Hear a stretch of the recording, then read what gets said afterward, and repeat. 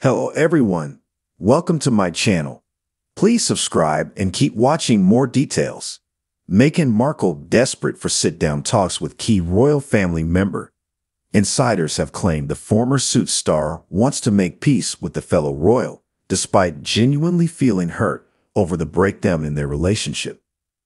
Meghan Markle is feeling remorse over her long-running feud with Princess Kate and now wants to find some sort of reconciliation, a palace watcher claims. But royal expert Hilary Fordwich says the Duchess of Sussex has a long way to go before Kate sees the benefit of burning the hatchet. Insiders have claimed the former Suits star wants to make peace with the Princess of Wales despite genuinely feeling hurt over the breakdown in their relationship. Appearing on Fox News, Fordwich said, "Meghan Markle is purportedly remorseful. Well, one would hope. It's just being spread that she doesn't want any bad blood. Of course, she wants and needs some sort of reconciliation.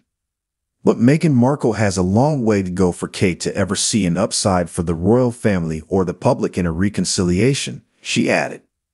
The pair haven't seen each other since Queen Elizabeth II's funeral in September 2022, the last time Meghan was in the UK. But a source told In Touch magazine that Meghan is now ready to smooth things over.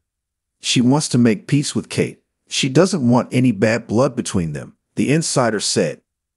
Meghan's friends say she regrets how things went down and she never meant any harm to Kate, though she must realize she could have done things differently.